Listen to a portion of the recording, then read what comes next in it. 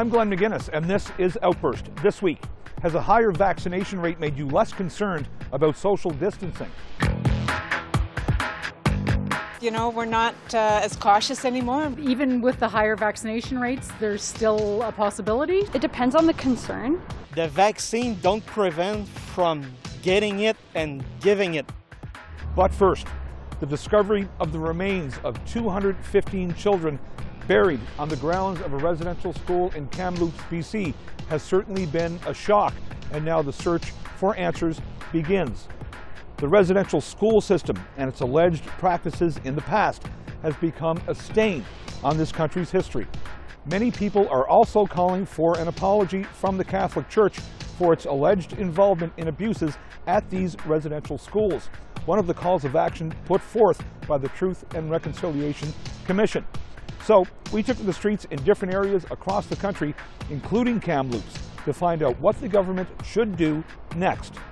Our question: how should Canada respond to the discovery of remains at a former residential school? It was a wrong that the colonial people, and not even that far back, were, and so I really do believe they need to make it right. But I also believe that the church played a huge part in this, and I really believe that the Indigenous should do a class action lawsuit against them.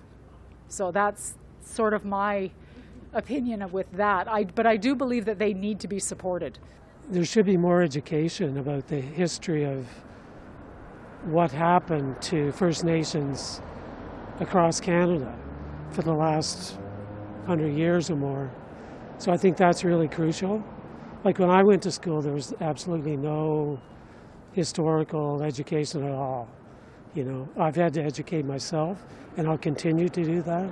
I feel the government and the church should step up and pay for the excavation of all the graves and the identification and the replacement of all of them.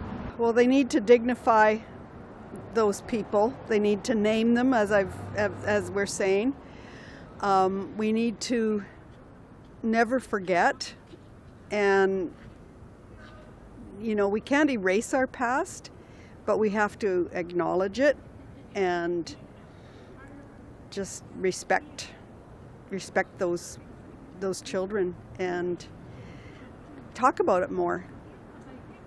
Get the conversation going and get all this racism dealt with. I don't know. It's a generational thing. It's not just something that's going to be fixed overnight. But we need to start working on it. It went all the way to the Pope, and the Pope really didn't address it very well, I don't think. And the Catholic Church is looking frowned upon right now because they were running the schools at that time.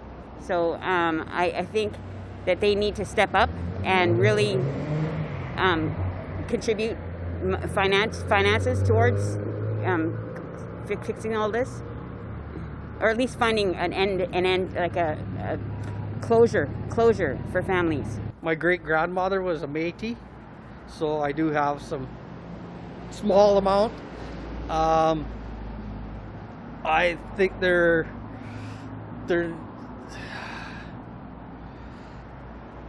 government really needs to look into all the residential schools, and they need to provide the funding to look into all these residential schools, because there's been a really bad injustice here, and the Catholic Church has really dropped the ball on this, like horrendous, absolutely horrendous. They're not stepping up and doing anything about it. It's not even close to being an apology, and it's nowhere close to even putting a Band-Aid on what they've done. The biggest problem is that so much has been lost, because we've seen that they've actually expunged information about the residential schools and things like that, and it is difficult to say that exactly the nuns and priests who were involved in that, if they had diaries to provide that information, so maybe we can see more of a history, because I myself truly believe that the Catholic Church as an organization is very thorough. So I really don't believe that that's where the lack of information came from. And as the one report had said, it was Indian Affairs that decided to expunge it because it was a waste of paper. So if that information is correct, that is truly tragic. So there's something very, very wrong. However, we must also put it in context. I don't know the information of how these young children died.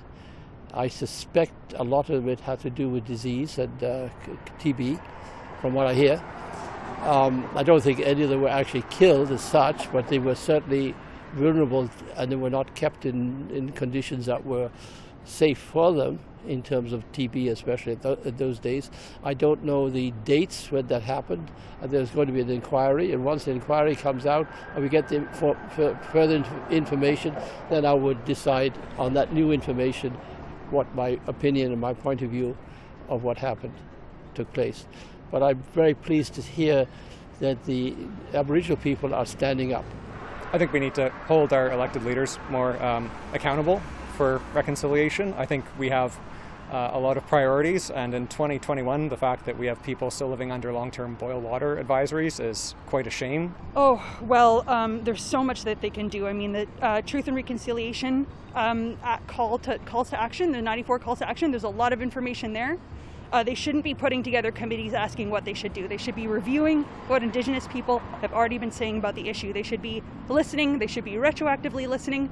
They should be looking at recompensation, mental health services for people who have been struggling with this for decades, and just looking at ways to use policy to ease the pressure off of the lives of survivors and their descendants. We need to search all those residential schools. We need to do a lot more research into this, and we need to give some sort of, God, I can't even say comfort or anything because there's no comfort in it, but we need to do something to give all those families some sort of, closure. Be able to put it at peace. Yeah, closure, that's the word I was looking for. But definitely they need to search all the other residential schools because there wasn't just one, right? So I think it's time for them to acknowledge all the harms that they perpetuated. I think the federal government needs to put pressure on the church.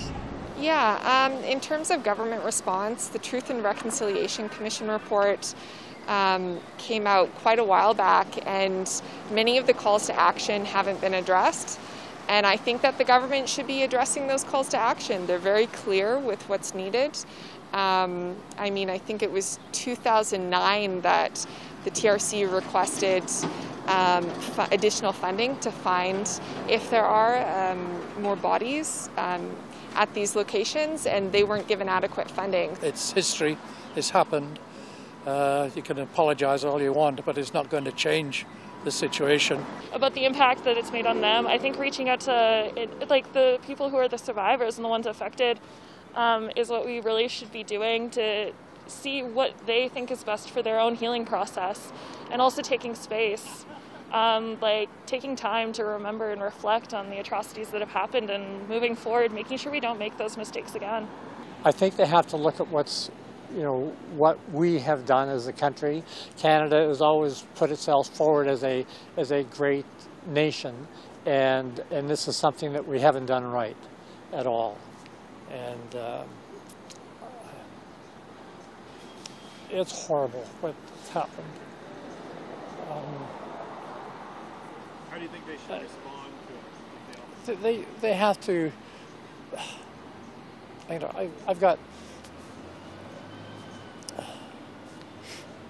I can't do this. What has been considered a slow vaccine rollout has now gained some steam. Canada now leads most G7 countries in first vaccinations administered, although we're still lagging behind on the second dose. But conversely, this progress seems to have lowered the amount of new cases across the country. Combined with the warm summer weather, some Canadians may be letting their guard down. So, has a COVID-19 vaccine eroded your trepidation about staying 6 feet or 2 meters apart? Our question. Has a higher vaccination rate made you less concerned about social distancing? It depends on the concern. Now that I know that most people have their first vaccination, I still think it's important to maintain social distancing, just because we're not really sure yet what the averages for how the vaccine will work, whether or not there are other variants that are going to be coming in that are at play. I think maybe once everyone has a second vaccination, or most people have a second vaccination, then I would kind of reframe my thinking at that time. I don't have enough data right now to make up my mind, so I'm still going to be cautious. To a certain degree. I think with friends and family that I know they've gotten the shot as well. I think for me it's a mitigating factor in terms of a risk, I would say. Okay, and how about you? I'd say it's probably about the same, because you could still catch COVID with the vaccine. You're just less likely to catch it. Yeah, and less likely to die. So, I mean, still equally as concerned, but I don't know, minimally less. Well, as far as I know, like the vaccine don't prevent from getting it and giving it, right? So all the vaccine does, in my knowledge, is you get the vaccine, the 2 doses, you're pretty much download guaranteed that you won't die.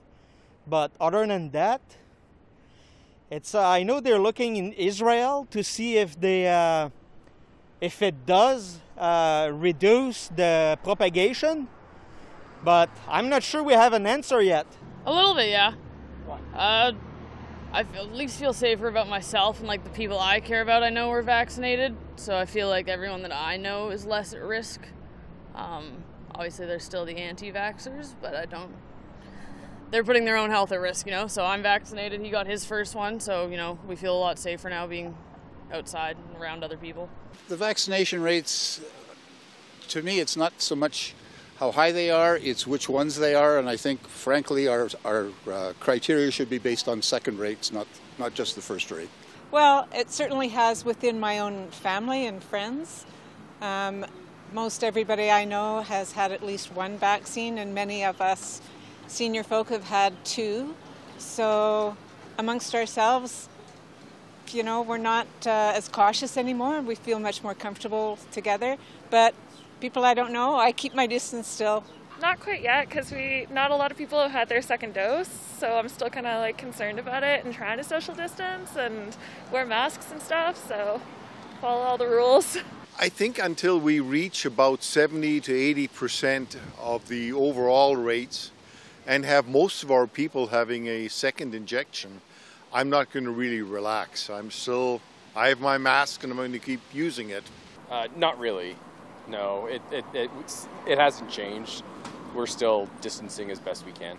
Well, I think people should still social distance, but since most people are, majority are now vaccinated, I think it's less of a concern than it was, 2 or 3 months ago. I wouldn't say less concerned. I feel like I still follow social distance rules and everything, but I guess it's kind of like eased my anxiety around everything. Not until we have basically 90% vaccinated will I feel comfortable with social distancing. Yeah, it's made me less concerned. I'm definitely still concerned about it, but definitely less. No, it hasn't. Because I think social distancing is one of the main stoppers for the coronavirus. Even with the higher vaccination rates, there's still a possibility. So I believe that social distancing is very important. Yeah, actually, I'd say it has. It's definitely I don't know. It's nice to see that a lot more people are starting to feel like they can get vaccinated and they can feel safe with a vaccination. And I feel like a lot of my friends are able to start hanging out with me more now that I've been vaccinated and they've been vaccinated. No, not really. Because recently I had a family member get it after they've got the vaccine, and it doesn't make sense because I thought that protects you. So, no, I don't think so. No. Because I think that it's important that we do get vaccinated, but I think that complacency will cause us a problem. No, I've socially distancing with everybody and everything, regardless of how many death rates there are. Just because it's for my own safety and for other people's safety too. Well, I think eventually a whole bunch more of us will be safer to be around.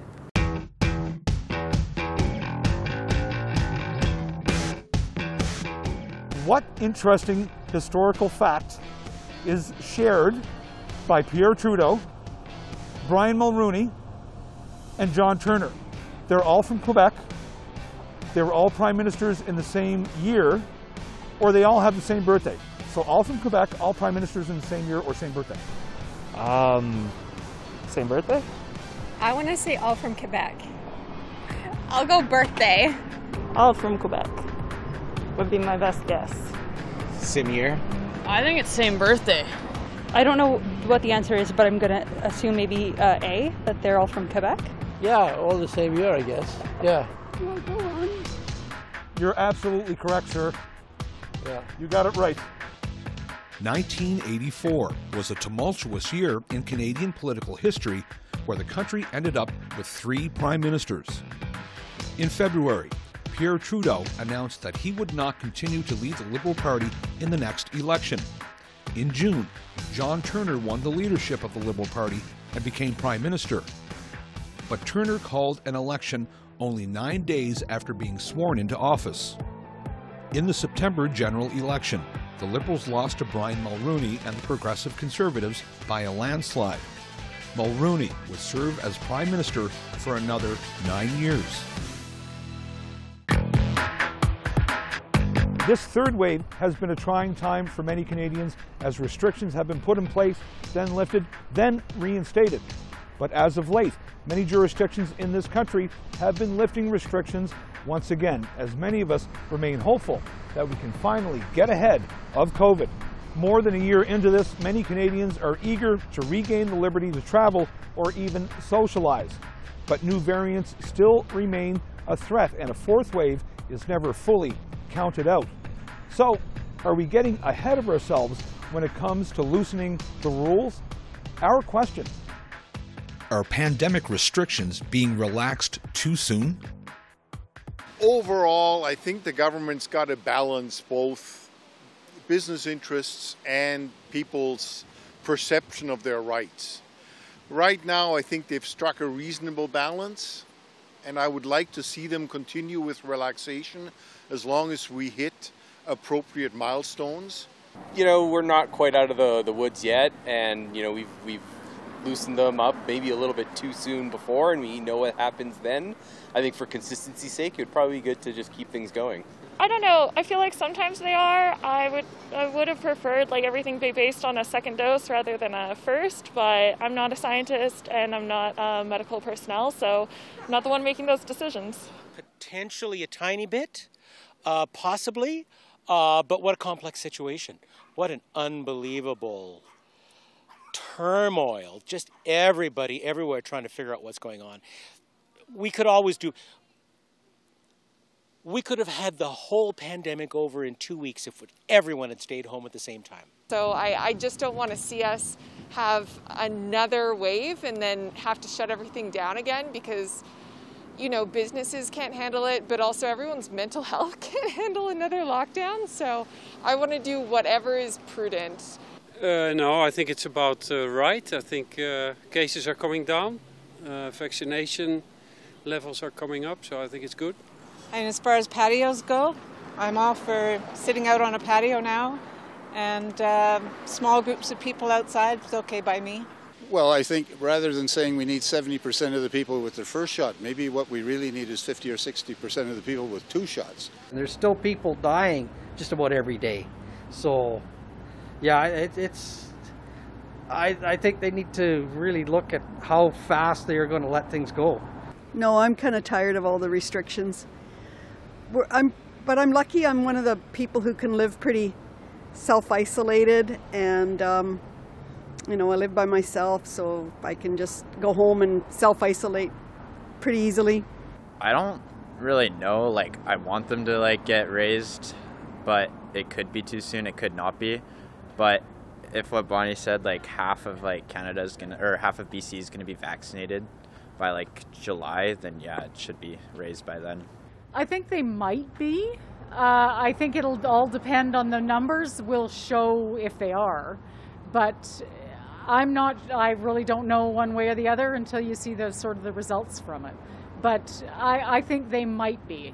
And I think it's a really hard call for the political institutions to make such decisions about what's right, because obviously our economy is at a disadvantage with all the restrictions.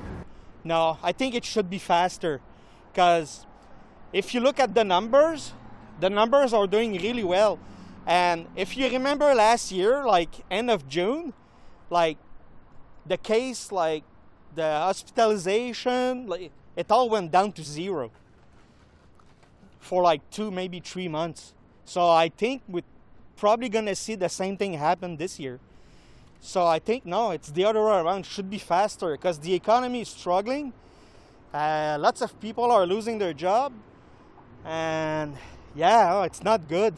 It's not good. That I'm really not sure about.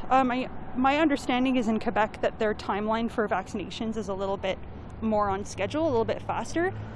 But I do think that the problem is that they're not consistent. So I think that maybe changes are being made in an inconsistent way that don't really align well. So maybe you're opening schools, but you're not allowing people to converge. So I'm not really sure. Well, I think the States could have not relaxed so soon. My family in the States, they're, way too soon. What about you? Yeah, I think there are some places where that's possible. I don't know. I try to listen to the medical experts, but I think there are strong interests competing for different strategies, shall we say. I think that safety has to be everyone's #1 priority, and it does feel a little bit too soon, in my opinion. There is no such thing as too soon or too late, because you're making a bet on that, because especially politicians, that hopefully it's the right time for relaxing, and of course we don't know when the right time will be. Yeah, definitely. Like with the big sports events, I definitely wouldn't be comfortable going to any big, major event. Even if you had a vaccine passport, I just think that's too many people. Many Canadians with whom we've had the pleasure to speak with over the past 16 months or so about this pandemic have told us the measures they take to protect themselves, wearing a mask, washing their hands, or even social distancing, has helped to protect them not only from COVID-19, but also from catching the common cold. So when this pandemic is finally declared over, will you continue to follow the protocols put in place at the height of COVID-19? Our question. What precautions will you continue to take once the pandemic ends? Washing my hands and social distancing. Washing my hands is a good policy to follow regardless, and the social distancing will give me a comfort zone of not getting either the flu or whatever is going on. I don't know if I'll be flying again soon, because I think that's one of the most dangerous things you can do right now. I think all the plexiglass is going to stay in place, and all the dividers that they put in are going to stay. I don't think those are ever going to come down. I'd probably still just be with smaller groups still, wear my mask everywhere until all the numbers are really, really low. But yeah, probably keep it to that. I believe that I'll still wear my mask indoors when shopping. And I will still try to maintain distance from people, from people that I don't know. I'm really quite tired of masks because they are uncomfortable. But having said that, I like my little face shield that I wear sometimes. I know for myself, I work as an esthetician, so I work really closely with people. So probably just still wearing a mask while I'm at work and things like that. Well, we're going to continue to get as many inoculations, whatever comes along being offered, we're going to continue to take those. I think if I have a cold, I'll certainly consider using a mask to protect others. And I think just this whole concept of hand washing, a little bit of more social distancing may be useful permanently.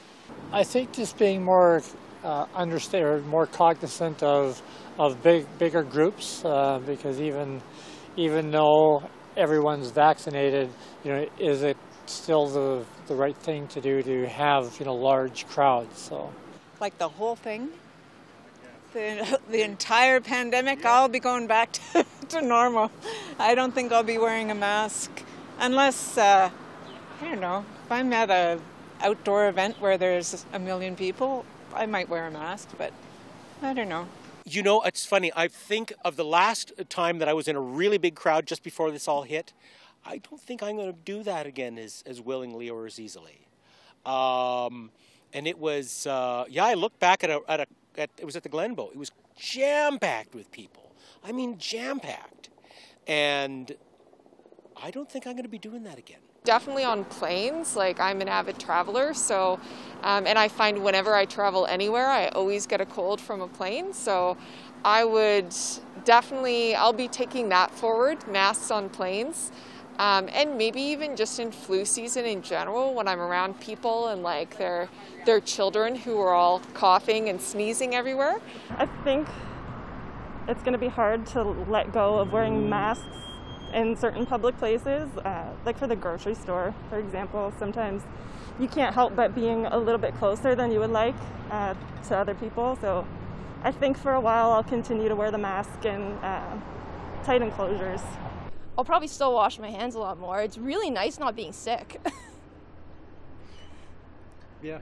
I don't know. Subject to medical advice. I think certainly hand washing is a good one. But other than that, I mean, I think vaccines seem to be largely effective when the numbers are there. I don't know. I'm looking forward to going back to big concerts and big shows, so I'm eager to do that. But I think a lot of the stuff around social distancing and mask wearing, when we've been advised it's safe to cease doing that I would be comfortable doing that as well. But I know other people have certain health concerns and conditions that merit maybe more serious longer-term measures. But that's I think for them to choose and decide. Yes, probably a lot of my habits won't change. If I have a significant little cough or something, I'm going to be wearing a mask. It might take me a little while to get used to being around large crowds. But I work in the arts and culture sector, and so we're really interested in having events come together again, conferences, people converging in museums and art galleries. So I think I'll be safe. I'll probably wash my hands a lot more often every time I come home. But I think once they say it's over, I would trust that. I think, like, for example, wearing a mask outside, I think it's a bit pushing the envelope a bit. But you need to use your head, right? Common sense. Thanks for watching this episode of Outburst on the Cable Public Affairs channel. I'm Glenn McGuinness. If you have any comments about this show or any other show, you can find us on social media. You can also find us on our website at www.cpac.ca. It's your turn to speak up, and we're listening.